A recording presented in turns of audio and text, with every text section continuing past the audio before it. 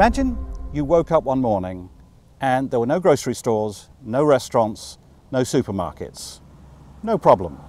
You'd probably go out and forage for your food like a traditional forager. Could you do it? Well, the truth is, in today's world, with 7 billion humans to feed, foraging couldn't come near to providing enough food. Farming, like what you see around me in this rice paddy near Cheongju in South Korea, is absolutely essential to the survival of the modern world. But what is farming anyway?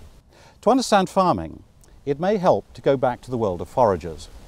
Remember, foragers travel around their environments, selecting the plants, the animals, and the other raw materials they need, and using them without processing them too much. Farmers are very different. They select a small range of species, they tend to them very, very carefully, as in this paddy field, and they keep them in protected environments. Now, we humans are not the only species that do this. For example, honeypot ants herd aphids. They protect them, they feed them, they help them reproduce, and in return, they get nutritious honeydew. When species get dependent like this in the natural world, over time they tend to change very, very rapidly indeed. For example, the ants, after a time, get so dependent on the aphids that if all the aphids died, the ants would starve to death. And the aphids get so dependent that they cannot reproduce without the honeypot ants. Biologists refer to such relations between species, such relations of close dependency, as symbiosis. But when humans are involved in such relations, we tend to call it farming or agriculture. When humans started farming, the species they tended to began to change quite dramatically. This was because humans selected the most nutritious wheat grains or rice grains or corn grains, or the most docile and fattest animals.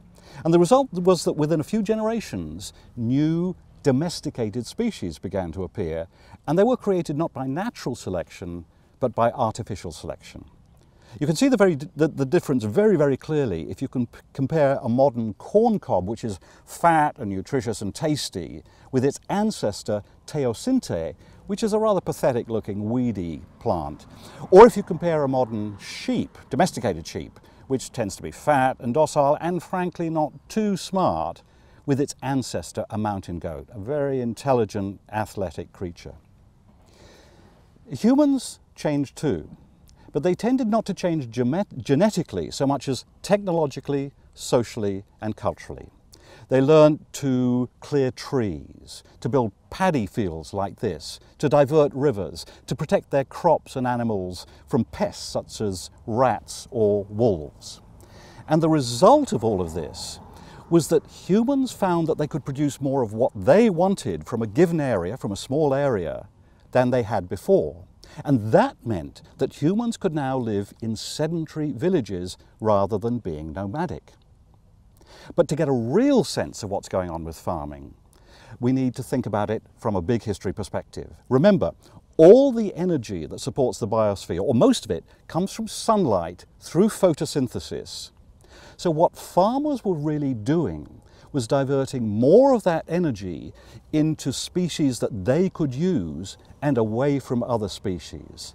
The result was a sort of huge energy grab by one species, our own. No wonder, with farming, human populations began to grow so rapidly. So, where and when did farming and agriculture begin? At the moment, it looks as if farming really began about 11,000 years ago in the highlands east of the Mediterranean that we know as the Fertile Crescent, and here they grew wheat. It may also have appeared at about the same time in the Nile Valley, slightly further south. Then, from about 8,000 years ago, we have evidence of rice growing in China, and at about the same time, we have evidence of the growing of taro and yams in the highlands of Papua New Guinea, though it took several thousand years for agriculture to really flourish here. Then, from about 5,000 to 4,000 years ago, agriculture pops up in several different parts of the world. In West Africa, farmers start growing sorghum and millet, and farming also appears in the Americas, right across the Atlantic, in Mesoamerica, where they're growing maize and squash, and also in the Andes, where potatoes are a very important crop. From these core regions, agriculture then spreads to neighbouring regions. But there's a real puzzle here, because none of the core regions seem to have been connected. So what was really going on?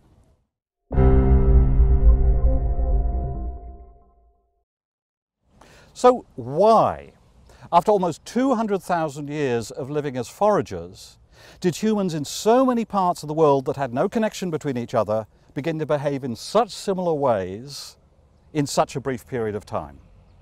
Well, there seem to be two main reasons. One factor is overpopulation, the other is climate change, and these factors operated in many different parts of the world. Let's take overpopulation first. During the Paleolithic era, if populations grew too much, you could generally solve the problem by migrating into a new region.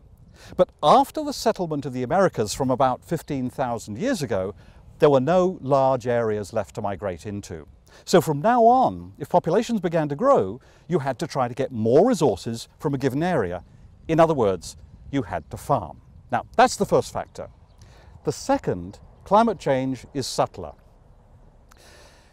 Most of the Paleolithic era was dominated by the Ice Ages. And during the Ice Ages, for the most part, climates were so cold and so unpredictable that farming was more or less impossible. Then, from about 18,000 years ago, global climates began to change. They began to get warmer. Glaciers began to retreat, sea levels began to rise, and in area after area, you began to get warmer and wetter climates.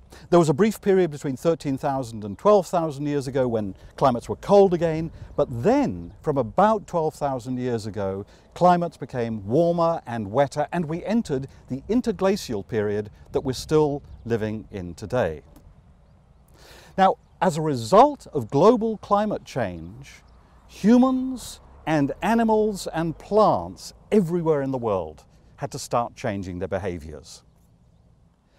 In some areas, such as the Fertile Crescent east of the Mediterranean, as climates changed, resources became more abundant. There were more plants and more animals. And in these regions, these particularly favoured regions, some foragers began to settle down because they found they could live in one place for most of the year without travelling around. And they began to form villages. They became sedentary. In the Fertile Crescent, archaeologists refer to the people who settled in these villages as Natufians, and they've excavated many of their villages. But as they settled down, their behaviours changed, and in particular, populations began to grow. We're not sure why, but one reason may be that if you're a villager, you don't have to carry children around, so there's less pressure to reduce the number of children. In any case, populations grew, and that posed a problem. Within a few generations, they found they didn't have enough resources to feed everyone in what had once seemed an area of abundance. So what are they to do? Well, perhaps they could go back to foraging. The problem was they'd probably forgotten many of the old techniques of foraging, and besides, neighbours probably occupied those lands now. So what can they do? Well, they can start tending their crops and animals more carefully. They can start providing the plants they like with extra water. They can start clearing away weeds. They can start penning particular animals in enclosures. In fact, they can start farming. Now, something like what happened to the Natufians seems to have happened in many other areas.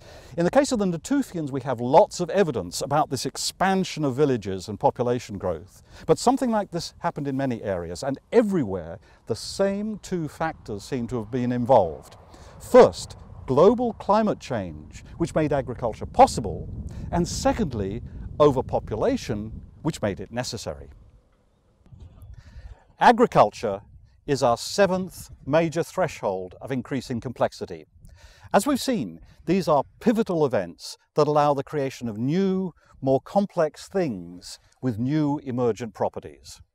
Agriculture is not just a matter of tastier fruit or fatter cows.